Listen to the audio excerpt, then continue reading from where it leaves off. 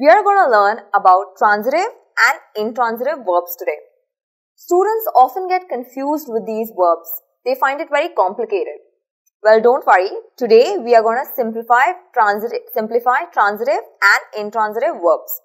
First, we are going to look at transitive verbs. To understand transitive verbs better, let us look at these sentences here. The first sentence is, the man killed. Okay. The hunter shot is the second sentence. And the boy called is the third sentence. Well, these sentences seem a little incomplete to me. We need to add some meaning to them to make them complete and more meaningful. So, let's just say, the man killed a mosquito. Okay, probably the mosquito bit him and after which the man killed him. The hunter shot a tiger. Well, hunting tigers is not good, so don't do that. But in this case, we'll just use this sentence. The hunter shot a tiger. Sad, but that happened. And the third sentence is, the boy called who? I think the boy called his mother. It's always good to call our mothers and keep them updated about what we are doing. So, okay, we have our sentences here. The first sentence is, the man killed a mosquito. The hunter shot a tiger. And the third sentence is, the boy called his mother. Okay, so we have added some things here and we've given these sentences meaning and we've made them complete. So, let's take a look at the first sentence. The man killed a mosquito. What is the verb in this sentence? It is killed, which is a verb. Then, what is the subject? Now, to find out the subject of a verb, we have to ask the questions what or who. So, who killed a mosquito? The man killed a mosquito. So, the man becomes our subject. And what is our object? Now, to find out or to identify an object of a verb, we have to ask the questions what or whom. So, let's ask the question whom. Whom did the man kill? We get an answer and that answer is mosquito, and therefore mosquito becomes the object of the verb killed here. So, also an important thing, let's just do a quick recap. Subject is the doer of an action and object is the receiver of an action. So, mosquito here is the receiver of the action of killing and therefore mosquito is the object of the verb kill. So, let's look at the second sentence and let's do the same drill. The hunter shot a tiger. Shot is our verb here. Who killed a tiger? The hunter. Bad, but that happened. So, the hunter becomes the subject of the verb shot and the hunter shot whom? We get the answer and that is tiger. So, tiger is the object here. Let's take a look at the third sentence. The boy called his mother. Called here is our verb and our subject here is boy. And what is our object then? Whom did the boy call? The boy called his mother. So, mother becomes our object here. So, what are these verbs? Killed, shot and called. These verbs are transitive verbs. And why are they transitive verbs? Because they need an object to add meaning to them. So, here, if you all remember, initially we just had the man killed, the hunter shot and the boy called. But by adding these objects here, mosquito, a tiger and mother, we have added meaning to these sentences. And these verbs that need an object to add meaning to the sentence, these verbs are called transitive verbs. So, we have transitive verbs here. So, just simple. Transitive verbs, they need an object to complete them. Let's take a look at this sentence that we have here. The boy sat under a tree. Okay. Who sat under a tree? The boy sat. So, boy is our subject. Sat is our verb.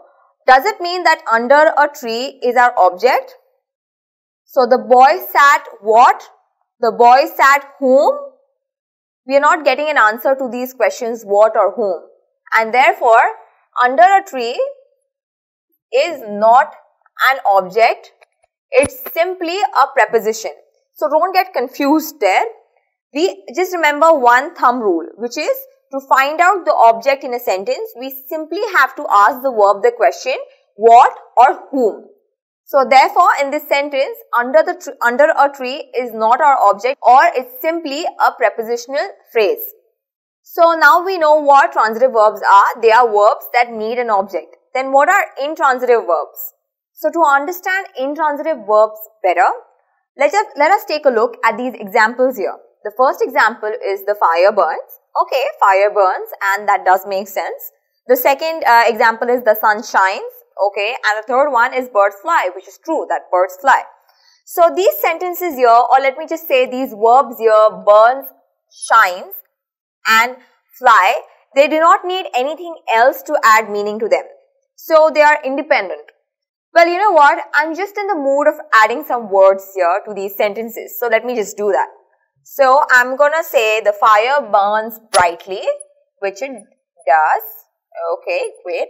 The sun shines in the sky, which is, okay, in the sky. And lastly, we have the birds fly very high. Okay, so I feel good after adding these words to these sentences. And now let's just read these new sentences. The fire burns brightly. Okay, so our verb here is burns, which is our verb. And what is brightly? Is brightly an object? Well, remember I told you while we are learning about transitive verbs that to find out the object of a verb, we simply have to ask the question what or whom. So let's just do that. The fire burns what? Not an answer. The fire burns whom? Still do not get any answer. That means brightly here is not our object. It's simply an adverb. Let's take a look at the second sentence. The sun shines. Our verb here is shines. And what is in the sky? Let's ask the question again. The sun shines what? The sun shines whom? No answer. Therefore, in the sky is not our object but simply a prepositional phrase. Let's take a look at the third sentence. Birds fly very high. Okay. Fly is our verb. And the birds fly what? The birds fly whom?